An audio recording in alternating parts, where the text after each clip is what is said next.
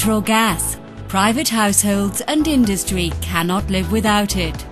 In the Netherlands, there's approximately 12,000 kilometers of underground gas pipeline, which ensure that the gas is transported to where it's needed. We have large reserves in the Netherlands, but these reserves are not inexhaustible. Therefore, it's important both now and in the future to store natural gas in large quantities.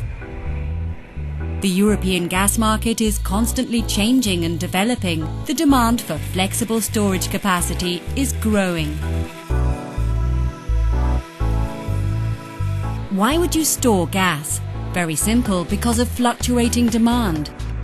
The demand in winter, when all heaters are switched on, is high. In summer, the demand is of course lower. If you want to be able to cope with a flexible demand, you will need significant flexible storage capacity. But where?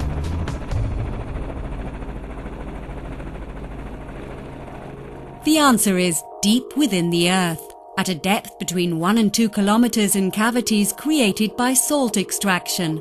In industrial salt extraction, water is pumped through the salt strata, and during this leaching process, salt caverns are created 300 meters high and 30 meters in diameter. The salt strata are hard and impermeable. That ensures that the cavities, or so-called salt caverns, can store large amounts of gas under high pressure.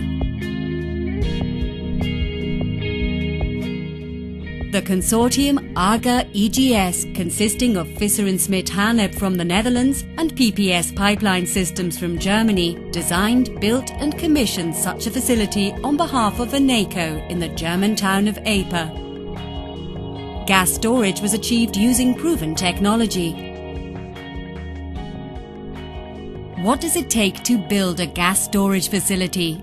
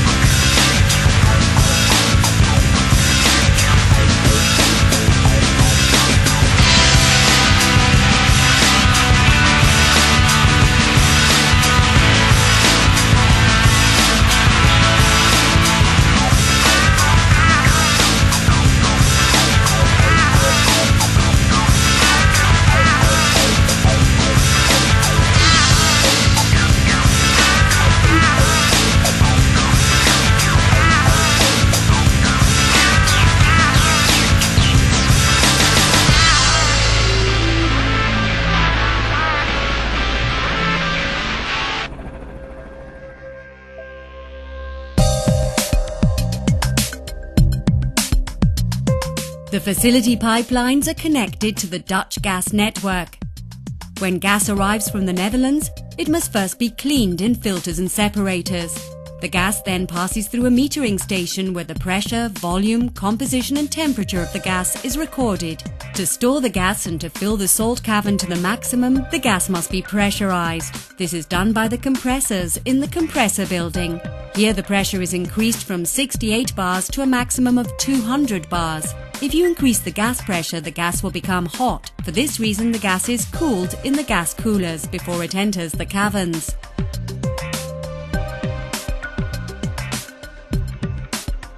The facility is built within a nature preservation area. Construction started with the 2 pipelines connecting the facility to both caverns. The construction of the pipelines and the completion of the caverns was executed in compliance to the environmental requirements and taking into account the breeding seasons. Both Visser Smit Hanab and PPS Pipeline Systems have long experience with these requirements.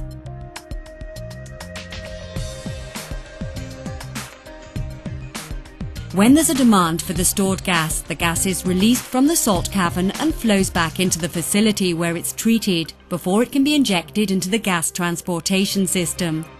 The pressure of the gas has to be reduced in an expansion tank. The temperature has to be raised using water boilers. The gas then flows to the TEG unit where it's dried. The gas flows through the metering station, and if the pressure, composition, volume and temperature meet specification, the gas can go into the gas transportation network. Of course, the facility must meet all required European and German safety standards. Several integrated security systems are installed above and below ground. The whole process is monitored and controlled using a state-of-the-art DCS system. The process is shown on screens in the control building and controlled by operators. A surrounding earth wall has been built upon which trees have been planted. This enables the buildings to be integrated into the landscape. Within a time frame of 2.5 years and without any lost time incidents, Visser Smit Hanab and PPS pipeline systems have built a high-quality gas plant with an injection capacity of 200,000 cubic meters per hour and a withdrawal capacity of 400,000 cubic meters per hour, so that Dutch households are ensured they can heat their houses during the cold winter periods.